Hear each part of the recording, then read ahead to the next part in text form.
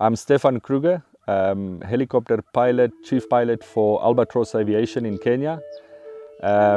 We started our company in 2017 when this 407 arrived, and since then we've done 2,200 hours with her.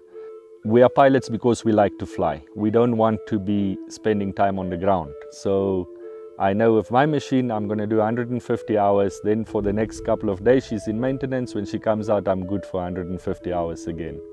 So she's reliable. That is what one of my main things with her. If I need a spare part, I will have it within 2 or 3 days. It is not a long stretch out process where my machine will sit on the ground. They will source parts, and I get very good aftermarket support from Bell. I like the speed of the 407. It's a really fast helicopter, very comfortable.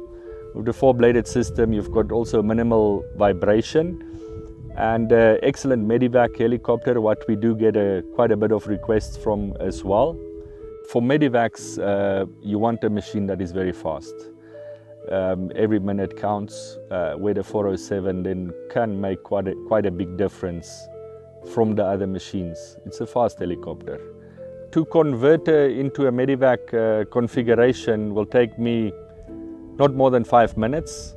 You can have 2 passengers on top of each other on the left-hand side. We remove the left-hand side seats, and your stretcher slide in there. And then, as you can see, she's got a big door on the side which you can completely open up to load the stretcher in with the patient.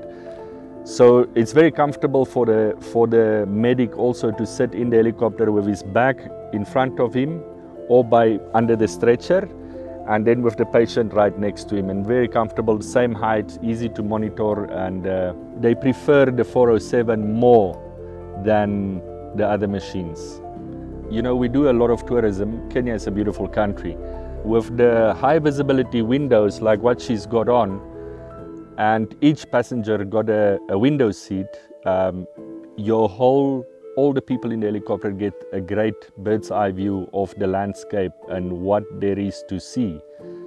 You know, we operate in very remote areas in Kenya, and we do help people, and that is what makes helicopter flying so satisfying. I think it was in 2019, the lady was pregnant. A hyena attacked the village, and they shot the hyena, and by accident hit the lady in the leg as well.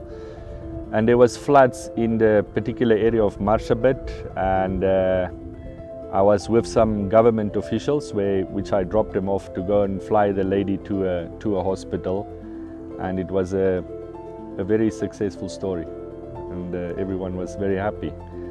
So this particular 407 is very well known in Kenya. On the older machines, compared to the G1000, of course, it's a huge upgrade. It takes away the pilot workload, makes it more enjoyable. You've got more information.